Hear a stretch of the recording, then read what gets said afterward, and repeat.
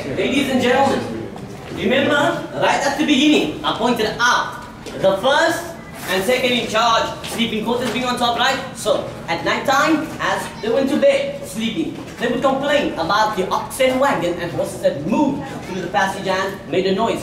Then the slaves planted all those wooden blocks we're all standing on right now to lessen the noise or the sound. The darker ones are still the original wooden blocks. The much lighter ones replace the older broken ones. Type of wood, Indonesian teak. Thickness of it, 15 centimeters thick, and the dark substance running in between it, that is something similar to tar called pitch. For all wondering where they got the pitch from, it's from a place called Trinidad and Tobago. Inside the room, behind the wooden gates on the inside, there's a water well 8 meters deep, and all that water on the inside still comes from a fresh water stream all the way from Table Mountain. It used to be the main supply of water for the people who stayed inside the fort. Number 2, should we stand on the inside of the room? We will be standing in the center of this entire fort because they use this point as a center point to mark out the entire fort. So for those who'd like to have a look, please feel free to do so. Our very last stop, the wooden cross around the corner.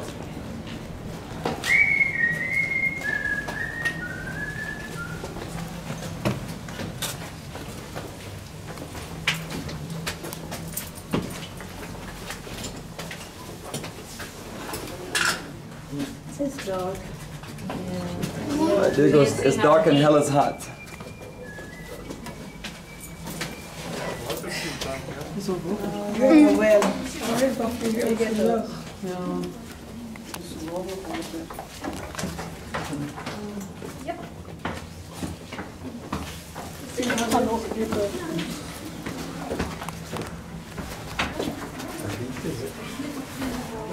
Wait, 8 meters. Because it's in.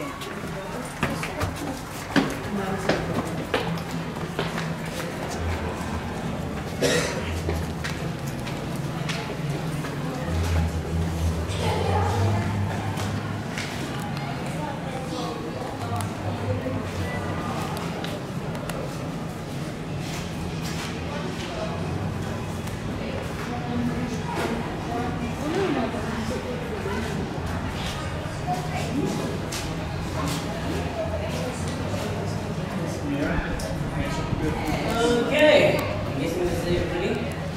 Right, ladies and gentlemen, very last thing. Oh, I apologize. The only reason I'm standing here for a moment is actually the only time people really start to look up to me. Right in the corner, the wooden cross. It's called the Double Wood Memorial. The cross itself is all the way from France, from a place called Double Wood. So every single year from November, soldiers will eventually come. In front of the cross, they will decorate flowers to show all their respect, but still to remember the soldiers who gave their lives or who died during the First World War. Out of 3,000 South African soldiers that were sent abroad, plus minus 700 to 1,000 soldiers only returned. The point is, the Battle of Double Wood was the bloodiest battle during the First World War. Ladies and gentlemen, may I beg any questions for the next time? Please. Okay, if there are no questions, ladies and gentlemen, then please do not forget the main museum, second, and the military museum. And just in case ladies or somebody would like to walk all around the perimeter on top, go to any corner of the fort. There'll be a staircase that will take you up as well as bring you back down. But please, may I say, it's been a privilege and a pleasure taking everybody around today. For those who wish to give a tip, it's always welcome. But ladies and gentlemen, most importantly, enjoy your festive season. For those who are celebrating Christmas, have a merry festive Christmas. But more importantly, wherever you're from, have a very safe journey back home. Thank you very much.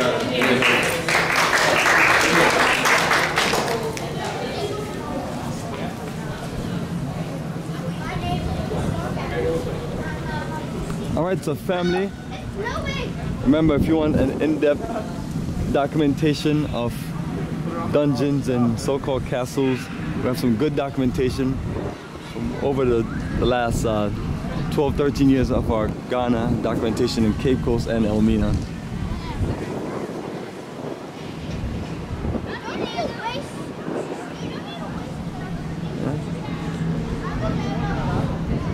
So obviously, you know, the guide left out a lot of important information.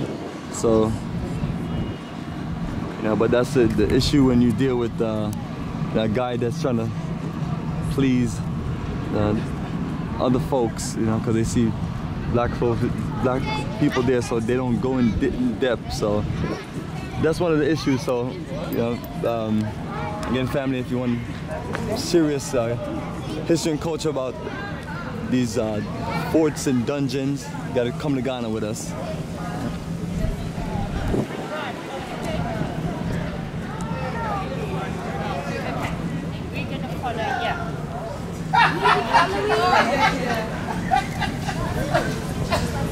Yeah, let me hold your He give me material. What can I do? Nobody would have seen that but you. Who cares? You the only one who gives me the material. All day long, you the one seeing it. Everybody else right. You don't I'm just saying the material is there. What you Hey, why are you looking at the man like that, yo man, youth? Just saying. When he was dressed up, I told him this. I'm the only one. Get man credit where credit is due. Nice, like